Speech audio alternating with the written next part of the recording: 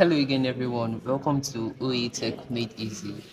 Today we'll be continuing from where we stopped in the last video by treating the second question in our surface development problems. In this question, we have an hexagonal prism. You can see the plan and the incomplete front elevation that I have on my paper. From this now, we are asked to develop the surface of this prism, showing the cuts and the curve from this seam. The seam now is at the right hand side. If you remember in the previous video, we had our seam at the left hand side, but now we have the seam at the right hand side. So we are going to be developing this prism soon. Okay, now from our question, I have drawn the plan of the hexagonal prism, and the next step is to draw the front elevation as given to us in the question. Now the front elevation is going to look something like this, where you have this face here in front and two other faces at the side. But from our question, you can see that it's truncated at some angles, and also beneath it you can see the radius of 50 that cuts the hexagonal prism. We are going to be replicating that in a front elevation here. And take note that the height of the prism is 88 millimeters long. We're also going to be taking note of that, which I have done in my own drawing by offsetting 88 millimeters from this bottom line here to the top. So now we want to produce the front elevation given to us in our question on my paper here, and to do that we are taking note of a few things. First is the 30-degree angle from the left hand side of the hexagonal prism, and also the 45-degree angle from the right hand side of the hexagonal prism to the center line. Also take note that at the bottom of the hexagonal prism there is an arc of radius 50 millimeters, which I have here on my compass. To draw that arc, that's what I'm going to be doing first. I'll put my compass point here, which is the center point of the arc I'm going to draw, and draw an arc just beneath the front elevation of the hexagonal prism.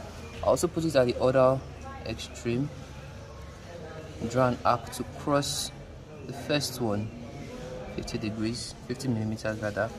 So now where both arcs cross each other, that will be the center points for the 50 millimeter arc. So now I have that, and I'm just going to start from here and draw my arc to the other side.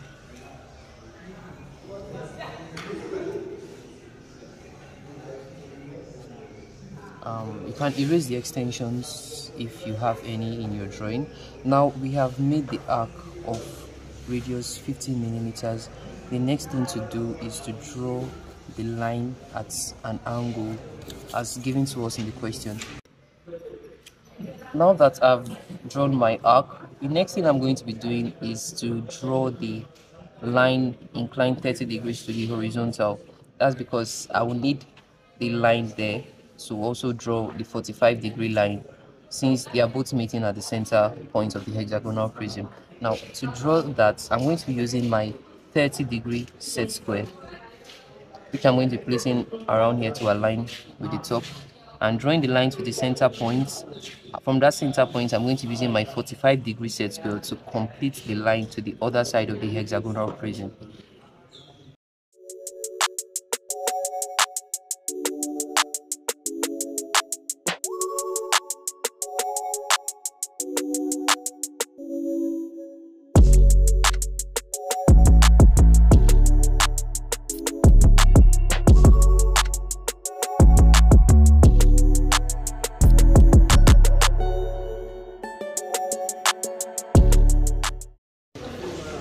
Now that I've completed the front elevation as given to us in the question, the next thing to do is to create my development plane, and I'm going to be doing that on the right side of the front elevation as in the previous video. That's the previous question we treated.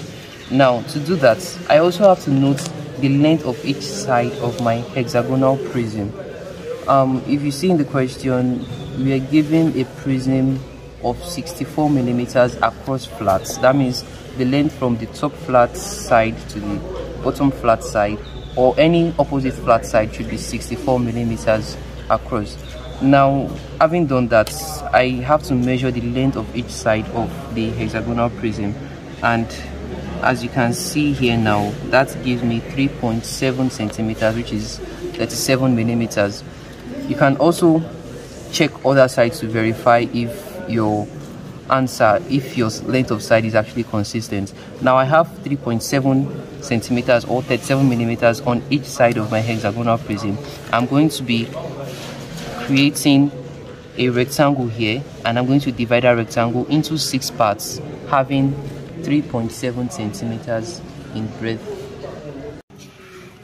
So now I have my development plane, which shows the hexagonal prism when it's opened, and a perfect example of that is from our model here, as you can see.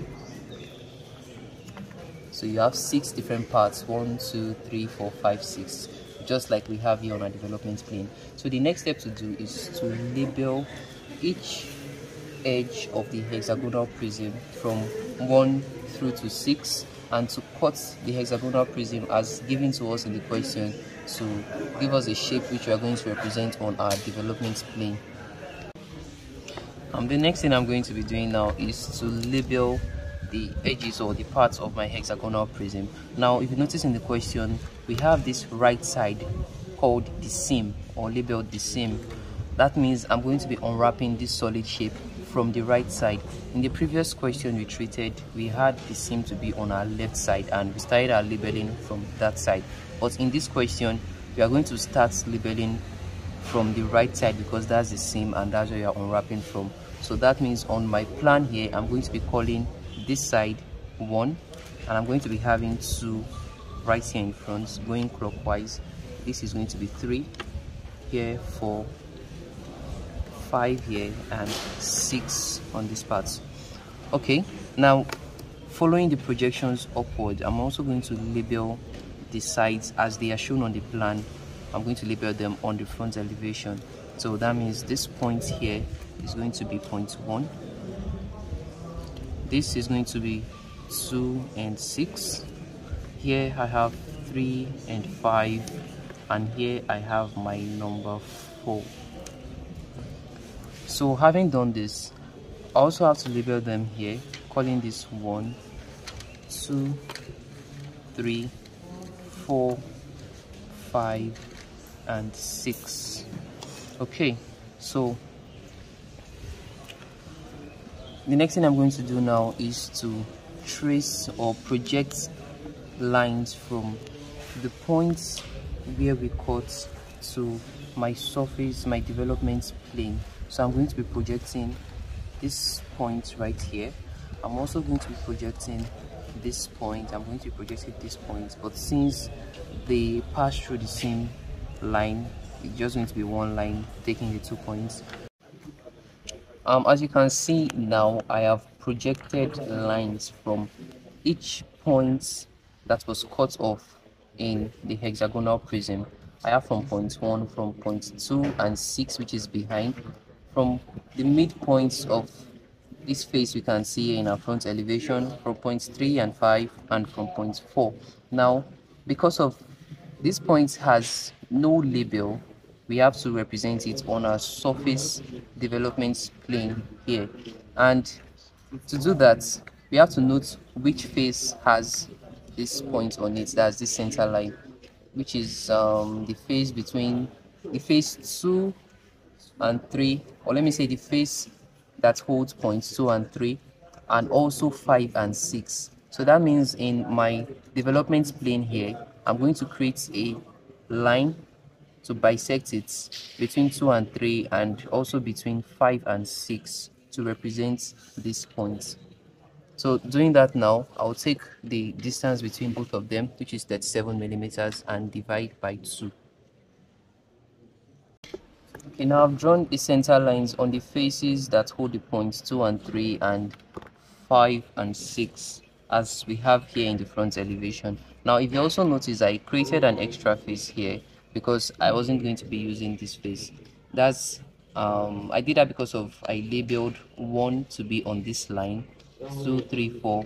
So line 6, and remember line 6 has a face that goes back to 1. That's why I have this extra part here, so I won't be using any of these parts. So now the next step is to mark off points on the development plane as we have in the front elevation. So to do that, I'm going to start from point 1. So this is where I have for point 1, and I'm going to mark it here on my 1, and also at the end of the drawing, which marks the beginning and the end of the unwrapping of the solid shape. Now the next one is point 2 and 6. Also note that this falls under point 2 and 6, so I'm going to be marking off from this point and this point on the lines that are labeled 2 and 6. So for 2, I have this here and I have this here. For point 6 also, I'll be doing the same thing right here and right here. Now for this point here on the midline, that's the center line of this face, I'm going to be marking off, that is from here and also from here. Then I move to the next one, which is point 35 or line 35, and that also has 2 points here and here. So I'm going to my line 35, this is line 3 here and also here. My line 5, I'll be doing the same thing there too. Now for point 4 goes from top to bottom, so that's this and this. Now point 1 also goes down to the bottom, so I should note that right here and right here. So now I have all the points. So I'm almost done with all the points now, except for from the bottom side here, we also have a point that touches the center line at the bottom, which is between 2 and 3 and also between 5 and 6. So I'm going to be marking off that point. So we have all the points at the top and we have the ones for the bottom. At the top we have 1, 2 and 6, the center line of the face between 2 and 3 and also 5 and 6. We have the points for 3 and 5 and for 4, which you can see all of them here. We also have for the bottom parts the points that make the curve from 1, 2, 3, 4, coming back 5 and 6. We also have the line for that curve here, which goes all the way. So the next thing to do is to join the points to bring out the developed shape of our hexagonal prism. I'm going to be doing that now.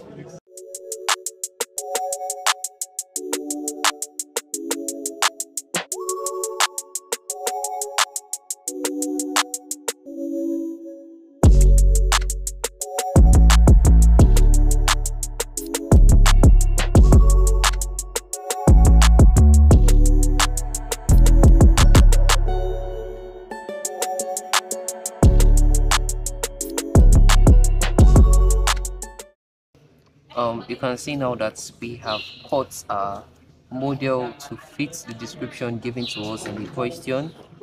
They cut the 30-degree to the horizontal down to the center line, the 45-degree, and the curve we have at the bottom of the hexagonal prism. Now I'm going to unwrap this prism to show the true shape of what we should expect when we develop this. Okay, so this is what you get when you unwrap this solid truncated hexagonal prism. Now you can see the midpoint line we have from face 2, between 2 and 3, and also between 5 and 6. That midpoint we have here, we have the 30-degree line and the 45-degree line intersecting. Also you can see the curves we have as shown that run from 1 to 4 and back to 1. We also have that here. So doing a quick recap of what we have drawn, remember we first produced the plan 64 millimeters across flats, which means opposite flat side 64 millimeters between them. We also projected lines from the edges upwards to create a front elevation as given to us in the question. We have a 30-degree line from here to the center line of between phase 2 and 3. We also have another line 45 degrees to this vertical line we have here, and we have a curve 50 millimeters or an arc 50 millimeters. We also projected lines off the points as they touch the edges of each side. Projecting the lines onto this plane, we also marked off points corresponding to the face according to our label, and marking of those points, we join the points together. You can see the curve we have underneath both of them, and we also have the lines upwards. Now if you fold this drawing to give you an hexagonal prism, you are going to get this front elevation. That is what surface development is all about: unwrapping solid objects or solid shapes to give you a 2D representation of what it's meant to be. Thank you very much for watching this video. Please like and subscribe to the channel. Till next time, bye.